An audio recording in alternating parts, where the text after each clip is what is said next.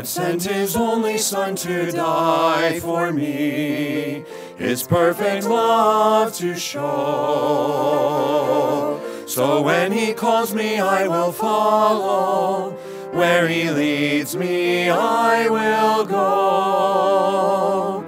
Faithful I will be.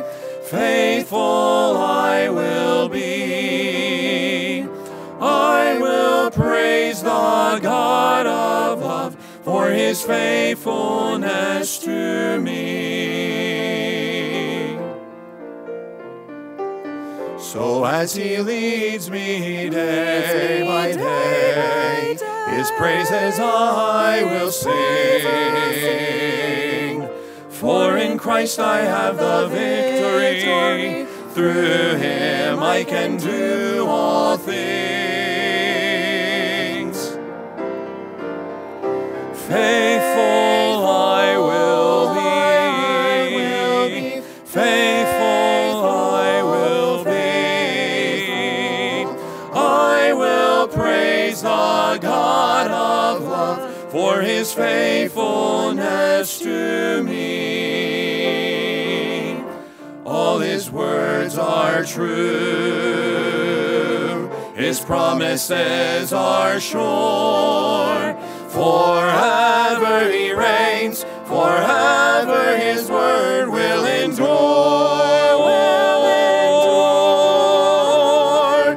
Faithful I will be, faithful I will be.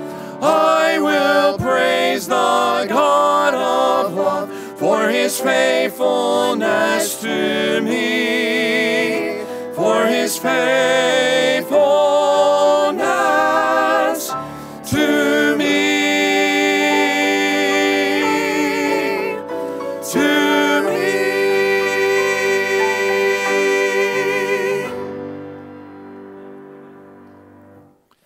And truly, that's what God calls us to be, and we have no excuse, but we can be found faithful.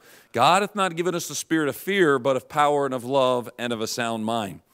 And I hope that that would be your heart's prayer, that in every way that you would be faithful to God. We've heard a lot of truth this week, haven't we?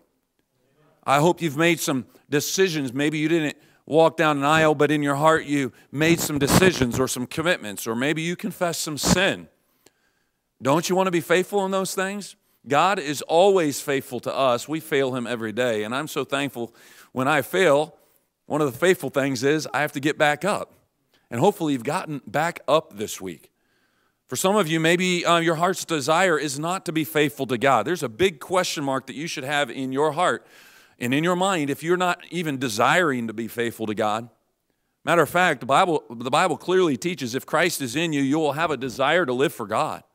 Oh, you won't be perfect, you won't be all that you should be, and you will struggle at times, but if there's absolutely no desire to be faithful to God, to serve the Lord, you better check to see if you're really in the family of God.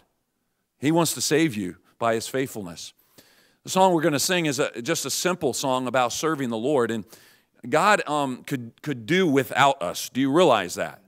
God could do his work without us, but what a privilege, isn't it, to know that God has saved us and he wants us to serve him, and that we have the privilege of being a part of God's business, being a part of the work in the world, and helping the kingdom of God, all because of God and his power in our life. And I hope it'll be our prayer and desire to serve the Lord for the entirety of our lives, for the rest of our days.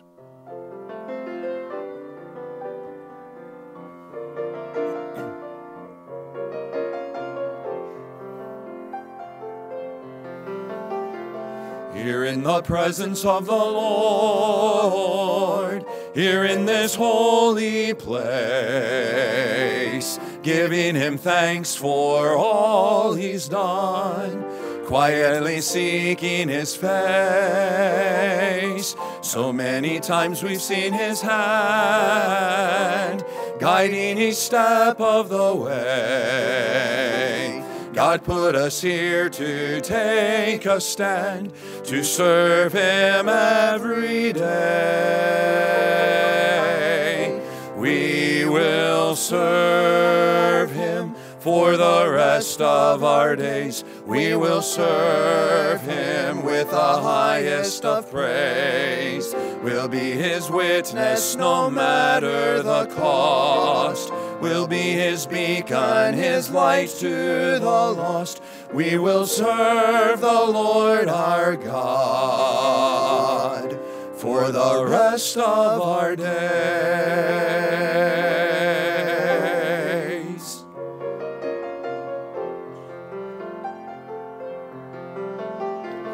He is the light at break of dawn. He is the one true way. He is our strength when hope is gone. Shepherds us when we stray. God gave to us his only Son, a selfless sacrifice. How can we pay for all he's done when Jesus paid the price? We will serve him for the rest of our days. We will serve him with the highest of praise. We'll be his witness no matter the cost. We'll be his beacon, his light to the lost. We will serve the Lord our God. We will serve the Lord our God.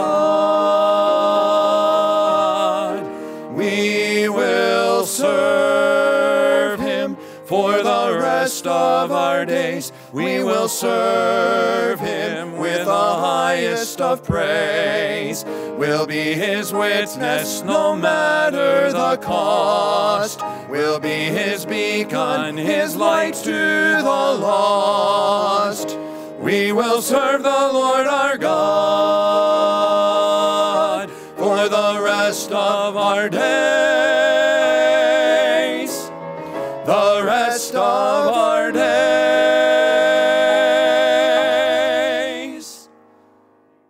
We always look forward to coming back to Central Baptist Church, and we love you folks, and we're thankful for the opportunity it's been to be here. It just doesn't seem right because it seems like our kids were just in elementary school. I was talking to several people this week, and here we are, and they're graduating from college now.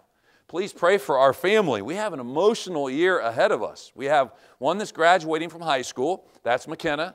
And then we have two that are graduating from Maranatha Baptist University. That's Micah and Malachi. Micah finished in December, but he's going to march in May. And his brother's right behind him. He's going to march in May as well. And then we have a wedding coming up August 20th. Y'all are all invited if you want to come. It's going to be in Wisconsin. But anyway, if you want to come, you can come. I should have asked him, though. Anyway, ask Micah. I'm sure you can come. But that's exciting. And then my wife and I are becoming empty nesters this year. And that's emotional as well. And I've talked to many people that are always looking forward to being empty nesters. We haven't had that spirit yet. It hasn't quite arrived. We miss the kids that aren't with us, and we will miss the ones when they're all gone. But I'm sure the Lord will transition us well. So you pray for us in that song, Be Still My Soul. In every change, He faithful will remain.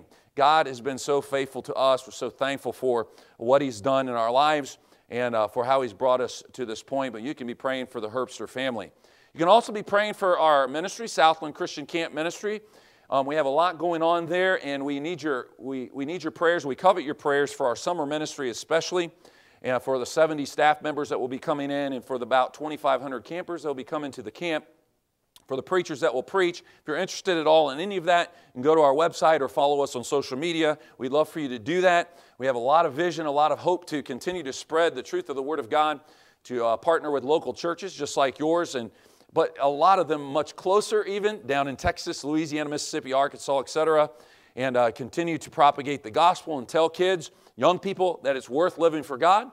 Loving God and living for God is the best thing that you can do with your life, and we want to represent that well through Southland Christian Camp Ministry. We want to stay faithful, as we sang about a moment ago, and so we would covet your prayers. And as was mentioned, we'll be starting a couples retreat tomorrow, and then followed by a family conference at our church where we'll get to just sit and soak in from Evangelist Dave Young. We'll look forward to that.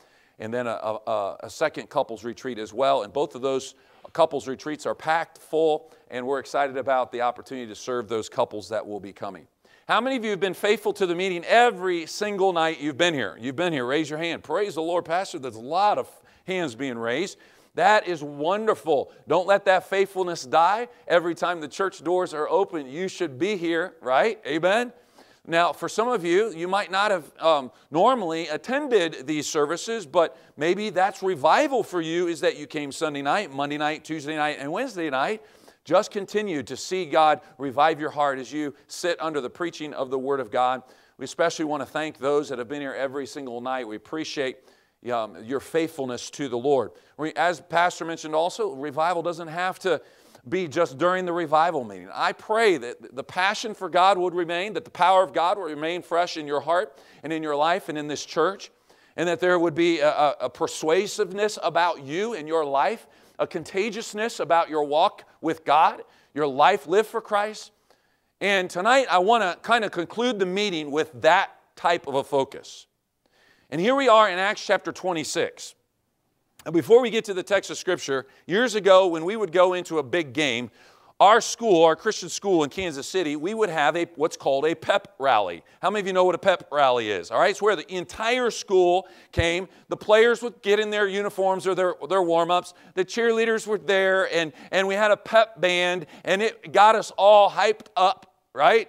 It got us all excited. It got us all encouraged for the game. Now, there's a huge difference between that, obviously, pepping up somebody for a sporting event. What we're going to talk about tonight is maybe a pep rally that's for something much more important. Matter of fact, it is the main thing that we should all be really passionate for in our lives. And I want to, in a sense, at the close of this meeting, just hype us in a righteous kind of way. Can I say it that way? I don't want to manipulate, but I want you to recognize how important this is and charge you up to go out and do more in this area of your life. Some of you are already trying to think about what that is. Well, you'll see it in just a moment, okay? Acts chapter 26. Acts chapter 26 is a text where we find the Apostle Paul standing before trial. If you study the book of Acts, it's when the church is charging forward. By the way, His truth will keep marching on. The church still needs to be charging forward. And the book of Acts is the story of the church and how it charged forward in this day through the apostles' work and ministry. And the apostle Paul was a huge part of that, along with some of the other apostles. And here at the end of the book of Acts, we know that starting in chapter 21, he goes to Jerusalem and he knows that there's going to be danger and persecution at Jerusalem, but he goes anyway because God calls him to do so, to preach the gospel. And in verse 17 and beyond, he's arrested and he starts to stand trial.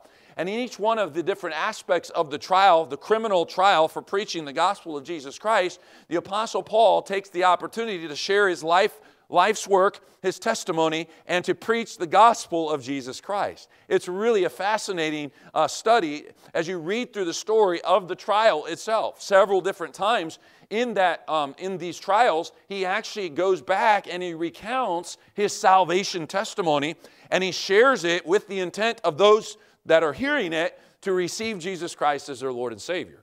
And that's where we find in chapter 26, starting in verse 12, he's doing this again before King Agrippa.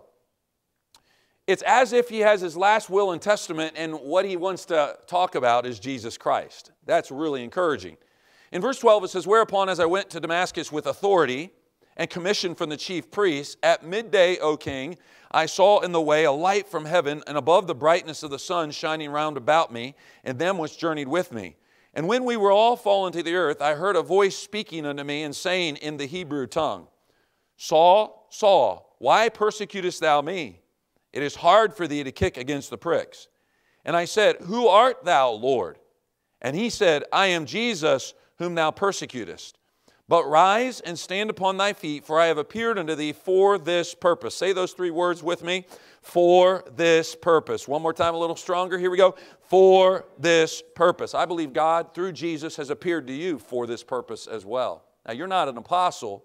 You didn't see the risen Christ, but you're a saved saint, Christian, and He saves us for this purpose as well. To make thee a minister and a witness, both of these things which thou hast seen, and of these things in which I shall, and of those things which I shall appear unto thee, delivering thee from the people and from the Gentiles, unto whom now I send thee, to open their eyes and turn them from darkness to light and from the power of Satan unto God, that they may receive forgiveness of sins and inheritance among them which are sanctified by faith that is in me.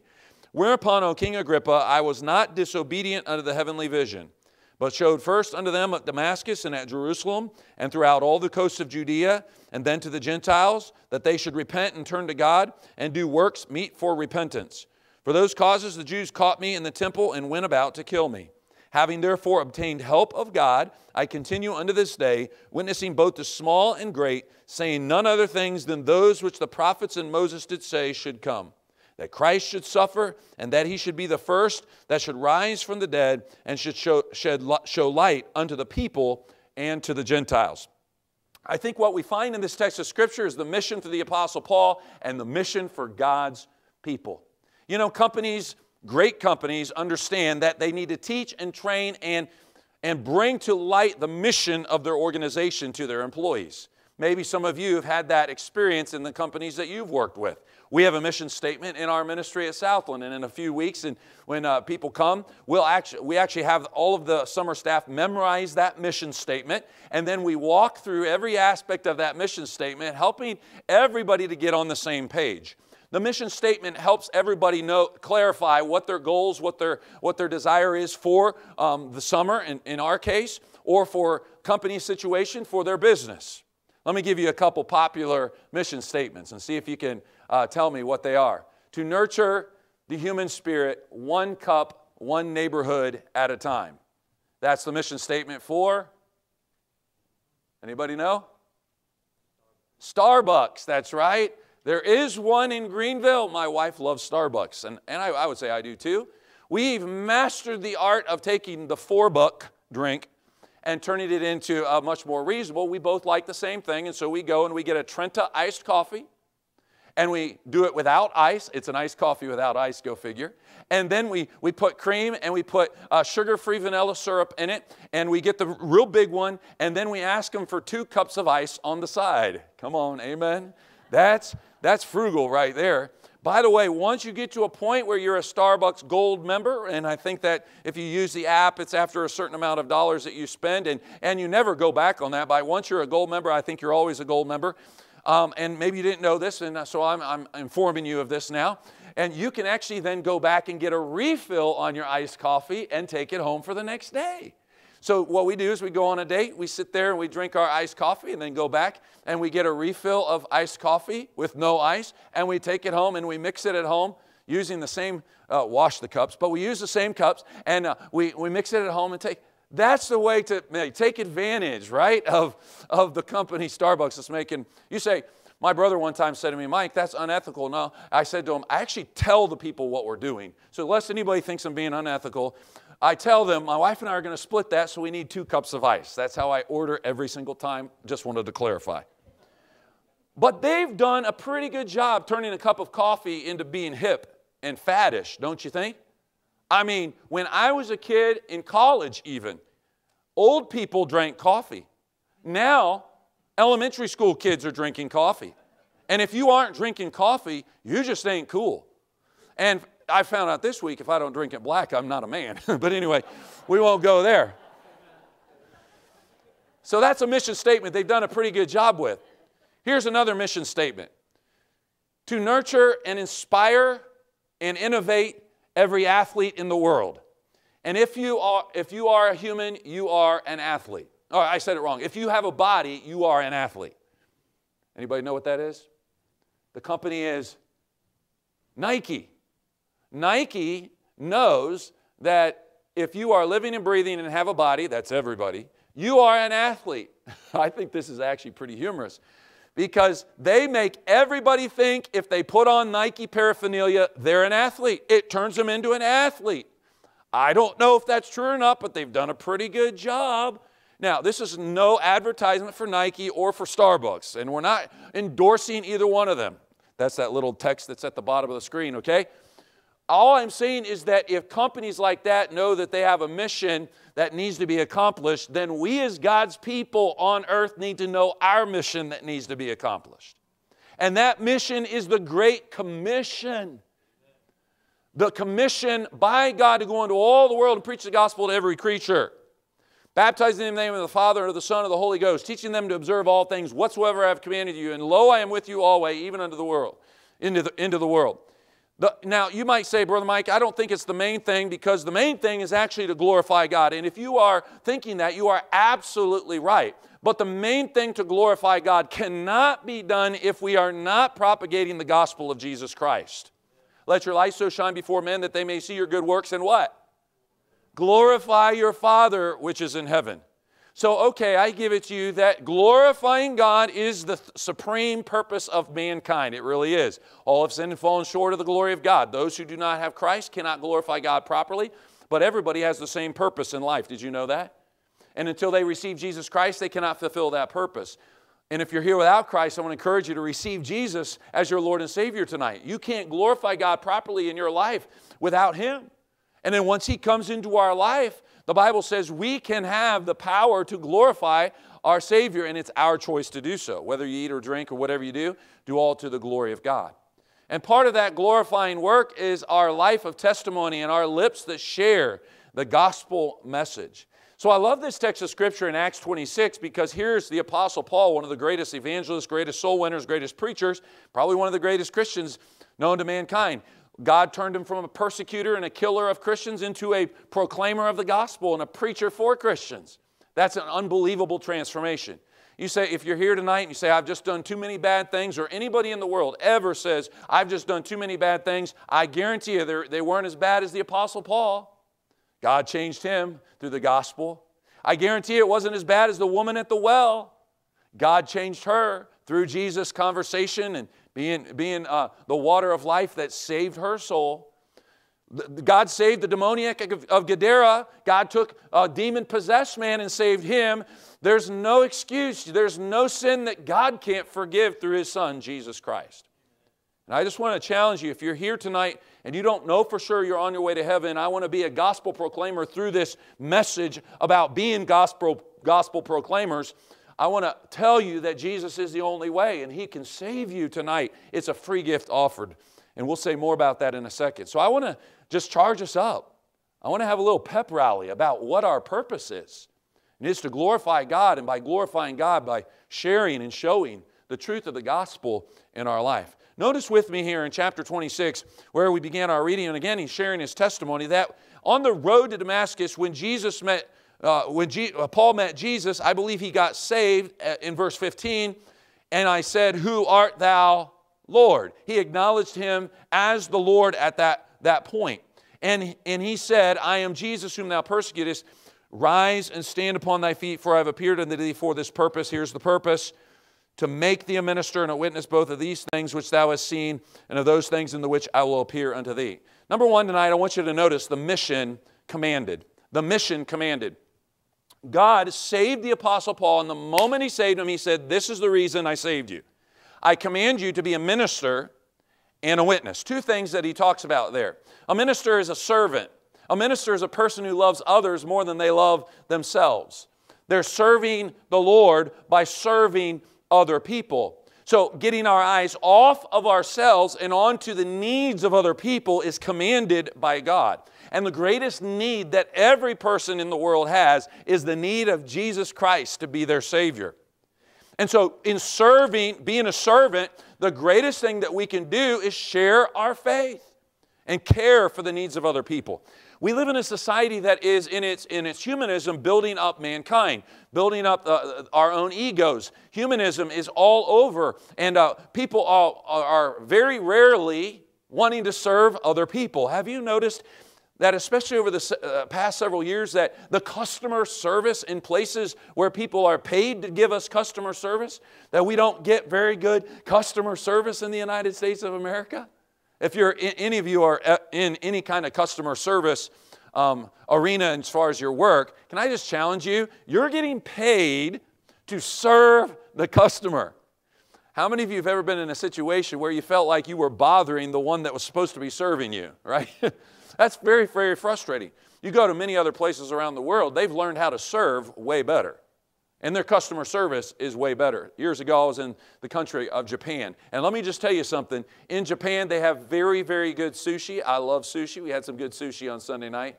I learned Brother Brad does not like, he's already rubbing his head right there. He does not like sushi. But there's some really good sushi in Japan. And by the way, that was some really good sushi in town. What's that place called? Novas. Vondas, not Vondas. Novas. Any of you like sushi out there? All right. What I found in Japan is that the customer service was over the top. I mean, it was unbelievable. From Starbucks to McDonald's over there to the nice sushi places to the places where you got your ramen and the other things that they serve, all the seaweed and the fish and everything else over there. Their customer service was over the top. I don't know exactly what makes the difference, but we got to get our eyes off of ourselves and serve others. Now, there's a big difference between serving somebody Chick-fil-A, my pleasure, and giving somebody the gospel. There's a big difference. But there's a sense in which we've been bought with a price, right? Therefore, glorify God in your body and your spirit, which belong to God. If He has really transformed our lives and saved us, then we should be seeking to serve the people that haven't received that yet. Now, I do believe that we should be serving one another, and that's absolutely central to the truth of the Scriptures, loving one another, serving one another in the church, and that is a whole other message. I'm amazed at how selfish people are. They come in and out of church, never one time think about somebody else. When you come in and out of church, may that never be said about you. May you constantly be looking for somebody to serve other than just serving yourself. We naturally do that. But when we leave the church, it's important. We don't stop serving our brothers and sisters in Christ and loving our brothers and sisters in Christ.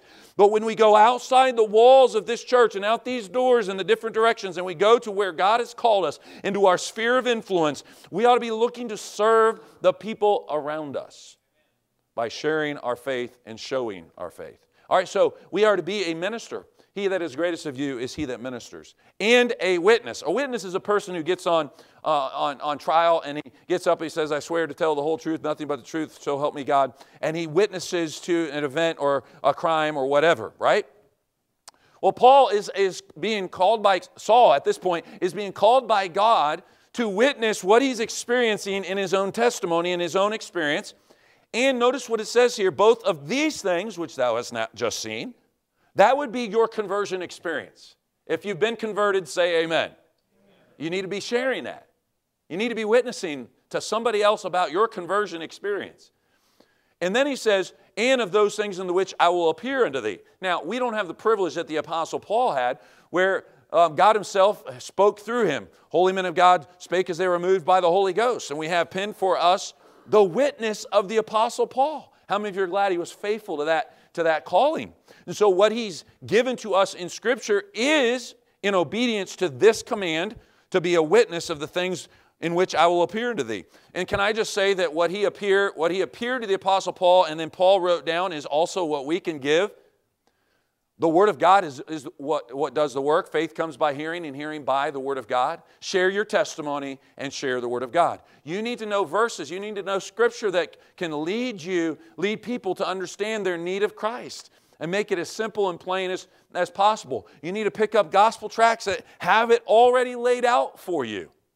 And you can actually walk right through it so that you don't even necessarily have to memorize it. But it's important that we know the Scripture and we point them to the Scripture. It's not our words, it's God's words that matters. And we become a witness of what God has done for us. You know, I often wonder for myself, because we all struggle with this, and we could all go out of here tonight knowing that we can do better at this, right? There's a whole world that's lost and dying. Why do I walk by people that I know God wants me to witness to and I don't witness to them? That's a good question. You need to ask yourself that. Why are you not being a witness? What is keeping you? Is it your pride? Is it seeking to be a people pleaser? Are you afraid of what they're going to think of you or what they're going to do to you? Are you concerned about the politically correct society around you? What is it that's keeping you? You don't know what to say, don't know how to say it. We got to set all those things aside because we are commanded by God to be a servant and a soul winner, a witness for Jesus Christ. The mission commanded. Second of all, I want you to notice the mission communicated. This comes to us in verse 18 in particular. He's going to send him to open their eyes and to turn them from darkness to light and from the power of Satan unto God, that they may receive forgiveness of sins and an inheritance among them which are sanctified by faith that is in me. What is it that we are supposed to communicate? What is the mission particularly? It is, number one, to be an eye-opener. The mission communicated is to be an eye-opener. There are times when I'll watch something like on social media or on YouTube or sometimes in the news that's just like, are you kidding? Did that really happen? And my eyes get really big. That's what it means to be an eye-opener. And folks, what we need to recognize that everybody that's still in their sin is blinded. I once was lost, I was blind, but now I see. Amazing grace.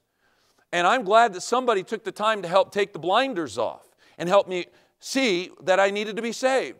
And we are to be eye-openers. Now, this is difficult in the day in which we live, but it is possible with God and with your testimony and with your witness that you, when you share your faith in the midst of this very crazy world in which we live, where people are saying just believe whatever you want and you'll get there, that's really popular, but it's not biblical. And we need to be willing to be an eye-opener. Sometimes when people have grown up in false religions and they've grown up in their families are all in one way, it's a real eye-opener to direct them to the truth that exclusively Jesus Christ is the way, the truth, and the life. But it is our responsibility in the power of God to be used of God to help open their eyes. Now, lest anybody stop and think that I'm making salvation of somebody else man-centered or based upon your witness, that's not at all what I'm saying. But there is Old Testament and New Testament text that helps us to understand that we are to be watchmen, Old Testament book of Ezekiel. We are to be soul winners. We are to be used of God. I don't know how that perfectly works together with God and His will and His sovereignty, how that He wants to use us to share the testimony of who Jesus is, but that's what Paul was called to do, and that's what you are called to do. And he says this, to open their eyes, be an eye-opener, and to turn them from darkness to light. Be a light bearer. We live in a dark world, and the light seems to be getting dimmer and dimmer. It's time for God's people that have the true light to light it into the world. Shine it upon the neighborhood. Let your light so shine. The Bible is very, very clear. The dark room, if a candle is lit, brings some light. If I were to turn out all the lights in here and one person had a candle that was lit, that would give a little bit of light, but probably not enough light. We could try this with our phones tonight, but we won't do that. Yeah, they do that in stadiums, don't they, sometimes? And one of those lights does light a little bit, but how much better if everybody has their light lit up? It would transform the room if everybody took out their phone, and not just one, and turned on their little flashlight. That's very handy, isn't it? We all use that a lot. Or if we had the old style way with a candle, it would happen the same way. There is none of us in here that shouldn't be lighting our light, our candle, letting it shine in the world and in the neighborhood, in the darkness of this world. And look, that is the light of your testimony. We've talked a lot about this week as far as the way that we live and how our lives are to be different from the world. What makes you think your light is shining if you're exactly like the world? Now, we need to be different on purpose and let our light, through our good works, our works don't save us, but our works validate our salvation. So when you go to work, there should be a difference about you, and in you shining a different lifestyle, different language, different loves, and different entertainment, and different music, and different marriages, and different families. Do I need to keep going? All should be different, and when you do, you're letting your light shine. But I am not one of those preachers that is just going to tell you, just let your testimony shine. No, you need to let your words shine the light of Jesus Christ. You need to talk, engage people in conversation, which brings us to the next part. and turn them from the power of Satan unto God, that they may receive forgiveness of sins. We need to be a truth teller. So the difference between God and the devil is that God never lies and the devil always lies. Boy, I tell you what, I am so frustrated with all the lies that are going on in the world. It's really, really hard to know who to trust anymore, right? And especially when it comes to world affairs and to politics and to the economy there's a bunch of lying going on. What we know about God is that He never lies. Grass withereth, the flower fadeth, but the word of the Lord endures forever. This book is true from cover to cover, and God will always tell the truth. Let God be truth and every man a liar, Romans says. But we do know that the devil is a liar, and he is going out trying to deceive and destroy and to tear down what God's people are seeking to do and what God is trying to do. Now, ultimately, we sang victory in Jesus. Ultimately, the victory is going to be the Lord's. But while we're on earth, the devil is the prince of the power of the air. He's the king of this world, in a sense. God is greater. Greater is He that's in us than he that's in the world. But for a time, God is allowing the devil to deceive people. And he wants you to be the person that helps open their eyes, shine the light, and speak the truth. So in order for us to do this, we do have to understand a little bit about what's going on in the world and what's causing people to reject Christ. I think it's important that we would understand some of the false religions. I'm not saying you have to go and get a degree in one of those false religions, but we ought to know some targeted areas to talk about when it comes to the truth of Jesus Christ. And I think it's important for us to think about that. One is you can always talk about Jesus. Because Jesus really did live. He's not just a Bible figure, though that's enough. He's a historical figure, and everybody knows that Jesus really lived. So you have to do something with Jesus. If you're ever wondering where to start, just ask them what they believe about Jesus. That's a great place to start, right? Because there's all this convoluted stuff about who Jesus was. Jesus is way different, and you need to know why, and you need to know how to talk about why Jesus is different than Muhammad and Buddha and the other gods of this world. Jesus is not just a good person and just a good prophet. He is God in human form. And you need to know where to go and how to share that with people, because that makes the truth of Jesus the truth, because He proved it. And ultimately, the greatest proof of the truth of Jesus is the resurrection, which we're going to celebrate in just a few weeks on Easter. I love that holiday, that holy day of Easter. But Jesus proved that He was God. He said He was God. He proved that He was God. He did miracles that nobody else could do. And ultimately, He raised Himself from the grave. He was born of a virgin, and there were many other things. Old Testament prophecies perfectly fulfilled in Jesus Christ. These are great, simple tools to talk about that are just filtered away in false religions. The second thing you can always talk about is what people believe as far as the afterlife and how they're getting to heaven. 99% of all the false religions, folks, believe a works-based salvation. They believe their salvation is centered upon them and not on Jesus. And this is deceptive, and it's damning, and it's dangerous, and the devil's bringing it in by way of false religion. See, naturally bent in the heart of every person is a God consciousness. Now, they can suppress that God consciousness, but mark it down. God is at work in every heart trying to direct them to a God awareness. So what the devil does very craftily, very slyly, is he brings all these religions so that people are now pursuing God, but they're pursuing God in all the wrong ways, through the lies of the devil, and in their own understanding, and in their own works.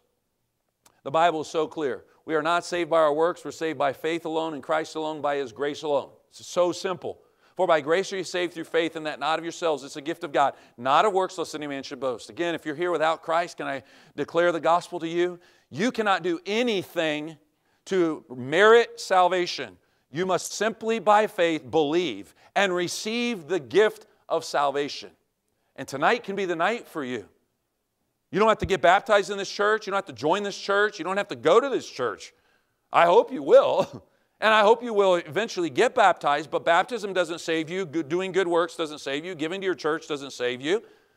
No, Jesus alone saves you. I always found that interesting. Can you imagine if we did have to work our way to heaven? Can you imagine? Every day I'd be wondering if I did enough. And every day I'd probably want to get resaved over and over and over again because I did something wrong. Oh, I'm not going to get there. It would be so discouraging if we had to try to make sure that all of our works were perfectly aligned in order for us to go into heaven.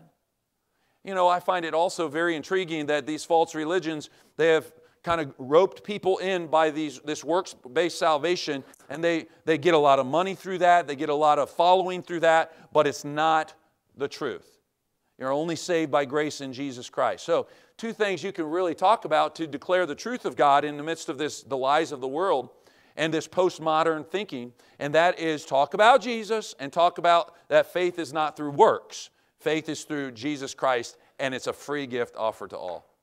I find it interesting how the devil can take something that's so simple, so plain, and so free, and he can mess it all up in people's lives. And God wants you and I to be the ones to help tell them the truth, open their eyes, shine the light, and share the gift, which is the final point here. And they may receive forgiveness of sins and inheritance among them which are sanctified by faith that is in me. Now, obviously, God is the one who has shared the gift. The Bible says, for God so loved the world that He gave His only begotten Son. The wages of sin is death, but the gift of God is eternal life through Jesus Christ our Lord. It is God who has given the gift, but God has given you the gift so that you will then share that gift, that potential to receive the gift, the forgiveness of sins in the lives of those that are in your sphere of influence. There are people in your world, folks, that your pastor will never meet. People that for sure I will never meet. God has placed you where you are and has saved you the way He has so that you can do what verse 18 says. Every one of us need to be faithful to this mission. It's been communicated to us. It's been commanded. I want you to notice, finally, the mission concluded. Now, I find this interesting. Here he is at the end of his life, and he's going to jail. Eventually, he's going to die for the cause of Christ and for preaching the gospel. And he says here, right face to face with King Agrippa, I was not disobedient unto the heavenly vision. Now, do you think that means that the Apostle Paul witnessed to every single person he should have ever witnessed to? No, I don't believe that's at all what he's saying. He was a human just like you and me. But I think he was able to say at the end of his life, I fought a good fight, finished the course, kept the faith. He confidently said that he had done in all that he knew he could do, he had done his best for Jesus in being faithful to that calling upon his life. Could you say that at the end of your life? Will you be able to say that? That'd be a great thing to be able to say, wouldn't it?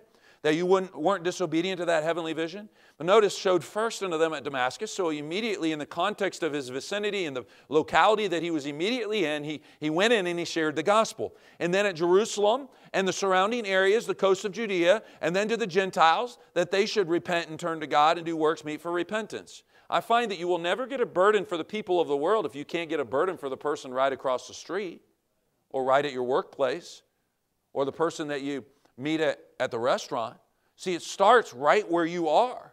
Oh, I believe it's awesome to go on short-term missions trips and to have a burden for the world and to give to missions and to pray for missions, but it's important that you be the missionary, that you be a person that's active in sharing the gospel in your local vicinity, in your surrounding communities, in your state, in our country, yes, and unto the uttermost parts of the world. Paul was faithful to that. You say, how does that exactly happen? Well, each one reaching one, you never know where that one you reach is going to reach somebody else. And then they're going to reach somebody else. And then they're going to reach somebody else.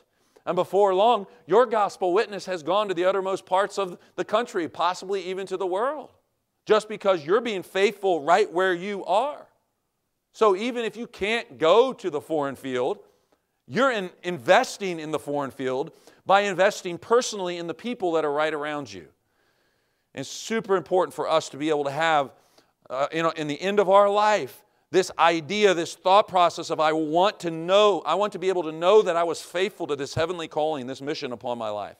Having therefore obtained help of God, let us not forget, we cannot do what we need to do as gospel witnesses for the Lord, as Christians in this dark world, without the help of God. That's a very important phrase.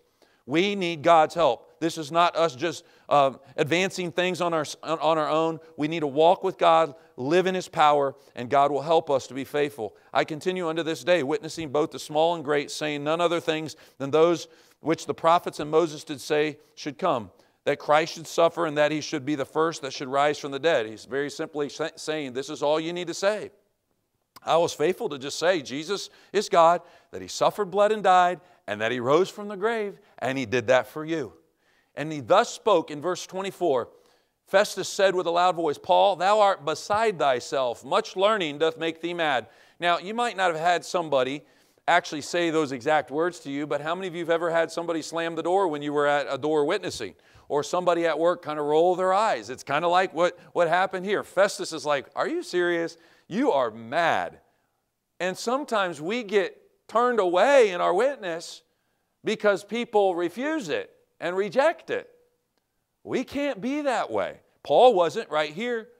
Paul, thou art beside thyself and mad, verse 25. But Paul said, I am not mad, most noble Festus, but speak forth the words of truth and soberness. For the king knoweth of these things, before whom also I speak freely. I find that's an interesting part of the text, where he's actually speaking specifically to King Agrippa and saying, in essence, King Agrippa, you know about Jesus. You know that Jesus raised Himself from the grave. This isn't something new to you. He's basically referencing that and kind of persuading King Agrippa, even though Festus was trying to pour cold water on his witness. You see that? Don't let others pour cold water on your witness. Just continue to speak freely. For I am persuaded that none of these things are hidden from Him, for this thing was not done in a corner. He's referencing what was going on in the world. And King Agrippa knew what had happened with Jesus. King Agrippa, believest thou the prophets? Now in the conclusion here, what we're seeing is that he's becoming very persuasive. He's saying, hey, won't you believe the prophets? I know that thou believest. He's appealing to the fact that he believes that King Agrippa should be at a point where he should believe right now. Then Agrippa said unto Paul, almost thou persuadest me to be a Christian. Some of the saddest words in the New Testament. Almost thou persuadest me to be a Christian. But notice it says persuadest. Again, we don't do the saving, God does. Years ago, I was in a children's meeting, and a kid got saved in the children's meeting as we gave the gospel in our revival meetings years ago. And after the service, after I led him to Christ and we had prayed, and he came out and he was introducing me to his dad, and he said, hey, Daddy, this is the man that saved me. And I immediately stopped and I said, I knew what he was talking about, obviously, but I wanted to make it very clear to the young boy that I wasn't the one that saved him. It was God that saved him. I was just the vessel that shared it with him. So obviously, we are not saying that we are the ones that are doing the saving, but you cannot get away from the fact that Paul was seeking to be persuasive. You cannot be persuasive of things that you don't know. You cannot be persuasive when you don't know what to say. You can't be persuasive if you aren't living a life for Christ and your lifestyle isn't demonstrating that Christ has made a difference in your life. But if you are living for Christ and you are knowing where to go in the Scripture and you have some memorization of Scripture and you maybe have a track with you, be persuasive, lovingly persuasive. You know, I hope you know what I mean. I'm not saying that we should tie tracts to rocks and throw them in people's yards and that we should be witnessing and persuading every single person that we ever come in contact with, and we're seeking to. It's impossible to do. I'm talking about when the Spirit says give a witness, and you're in a conversation and you can serve, and you can care for that person, and you have the time to communicate with them the truth of the gospel, which sometimes simply through a tract, sometimes you can walk through the tract, sometimes you can sit down with them in their home. That we ought to seek to bring them to a point of decision and seek to ask them to believe, because it's a free gift. We could share that gift, be a light bearer, a truth teller, and that's a sad verse. We understand that that's going to be sad for us too when we give the gospel and somebody that we're seeking to persuade, they don't get saved. But the Bible says some plant, others water, God gives the increase. You don't know where that seed will go and who's going to be the next person to water that seed and take it to the next level in the heart of that person. You just need to be faithful when God in your heart draws you to an understanding to be faithful. Now, as we conclude, flip over to chapter 28 real quick, because this is so interesting, and for me, it's very encouraging. The Apostle Paul didn't quit giving the gospel. Even when he was in his prison, the Bible says that he was witnessing all the way to the end. At chapter 28, Acts chapter 28, verse 28, "Be it known therefore unto you that the salvation of God is sent unto the Gentiles, that they will hear it. And when he had said these words, the Jews departed and had great reasoning among themselves. And Paul dwelt 2 whole years in his own hired house, and received all that came in unto him, preaching the kingdom of God, teaching those things which concern the Lord Jesus Christ, with all confidence, no man forbidding him."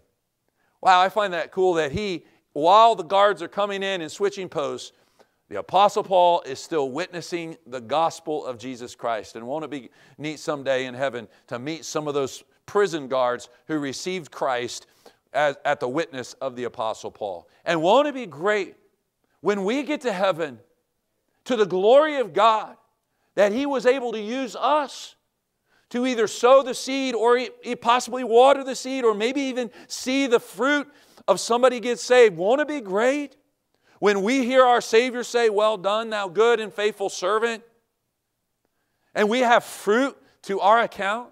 Now, we don't do what we do exclusively for that fruit, but that's going to be a great day. I want to do my best for the Lord. I want to share it when He encourages me to share it. I want to be more faithful in this area of the mission that God has for our life, to let our light shine and to show it and to share it to the lost and dying world around us. I really think we all as Christians need to be charged up about this. It needs to be a passionate pursuit of all of our existence. We are here primarily for the purpose of the glory of God, and primarily we glorify God by living a testimony that shares the life of Christ and by sharing the testimony of the gospel of Jesus Christ. That is it. And it doesn't matter if you're the evangelist or you're the pastor or if you're working a secular job. All of us are to be a part of this great and grand mission. And all of us, including me, can do much better. And they're all around us. I wonder, do you know somebody in your sphere of influence that's unsaved, that you need to be more passionate about sharing and showing the love of Christ out of your life? You say, I don't know anybody. Well, there's plenty out there to get to know. So go get to know some lost people. Pastor and I were talking about this. I know you guys have a visitation here. You ought to be involved as much as you can in any outreach ministry of your church. Anytime you can. Anytime you can. I know you can't always come. But getting involved in the community or inviting people into your home or building relationships and asking people to go out to eat with you, starting conversations. We live in a society of selfishness, and I know this is more difficult with technology these days because people are stuck on their phones and they oftentimes don't want to build friendships with other people. But that shouldn't stop us from trying. And as a church and as individuals getting out in the community and making the light of Christ very obvious, making it like it's not a ho-hum thing to be a Christian. Well, that's the best thing. It's the best thing I know, the songwriter says. And so as a church, as individuals and as a church, can I charge us all up as an evangelist here tonight to go out into this world and to fulfill the mission of God? If Nike has a mission and Starbucks, by all means, has a mission, you and I need a mission. A mission that's commanded, communicated, and concluded.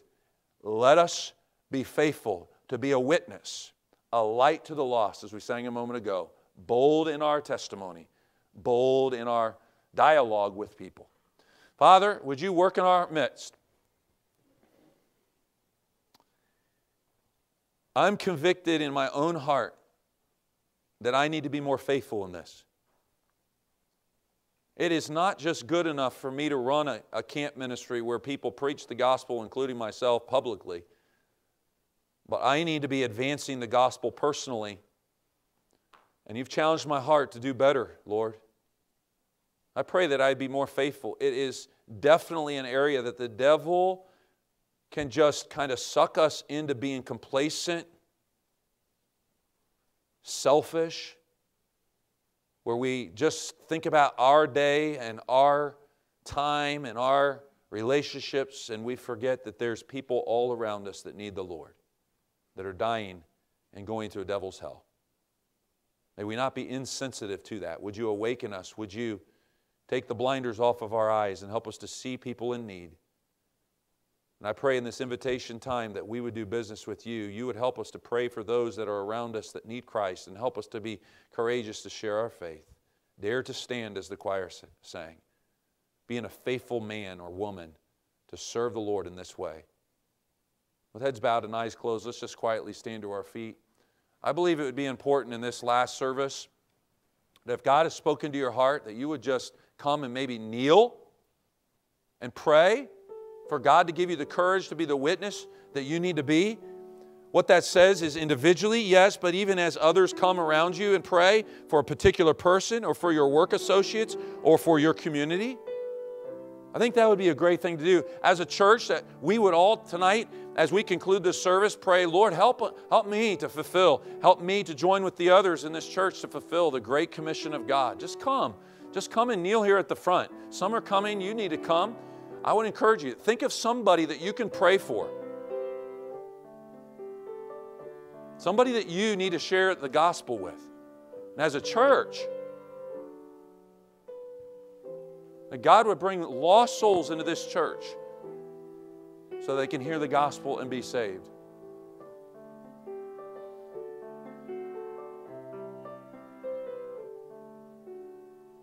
Name, that specific person that you're burdened for. Maybe it's a neighbor, a coworker, a friend. Pray for your community. Pray that God would use you in this church, in this neighborhood, to be a lighthouse.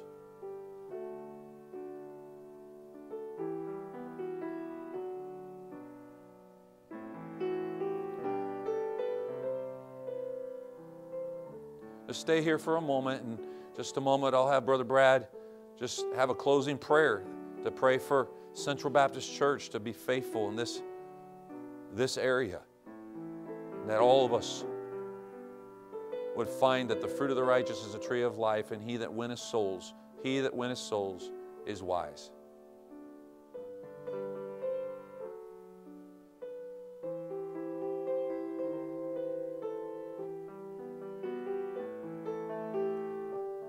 Graciousness, passing the truth of God with a spirit of joy to the lost people around us, seeking to help them know the truth.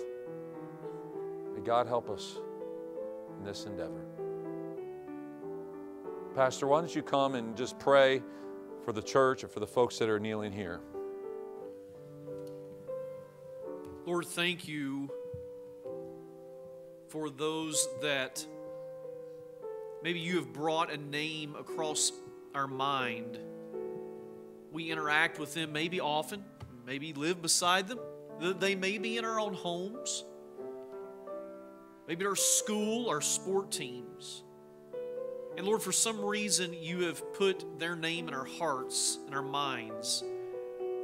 Lord, thank you for everyone that's here tonight that has that desire to both recognize their mission and accept it. So Lord, I'm asking you now to create an opportunity for conversation. Do a work that we can't do in their heart. You will draw them to yourself. So Lord, may we not miss the opportunity. May we have the courage. Sometimes it's scary. You don't know how they will react, respond. But Lord, let us just be obedient and follow you. And Lord, I pray that someone would not spend 1 second in hell because of our obedience. Lord, thank you for the willingness of each one tonight to follow your mission for their life. In Jesus' name, amen. You can return to your seats when you're finished.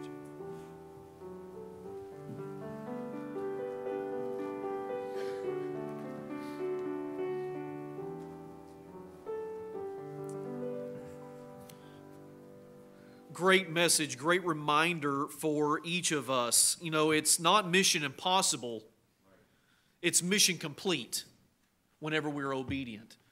And I'm excited. I'm excited what the Lord's going to do. The Lord can do so much to a person willing to be used.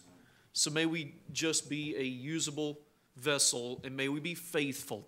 I'm thankful for the faithfulness of Brother Mike in preaching, his friendship and his willingness to come and to preach. I'm thankful for Miss Amy and Micah McKenna and their willingness to come. I'm thankful that he likes good coffee, not black coffee.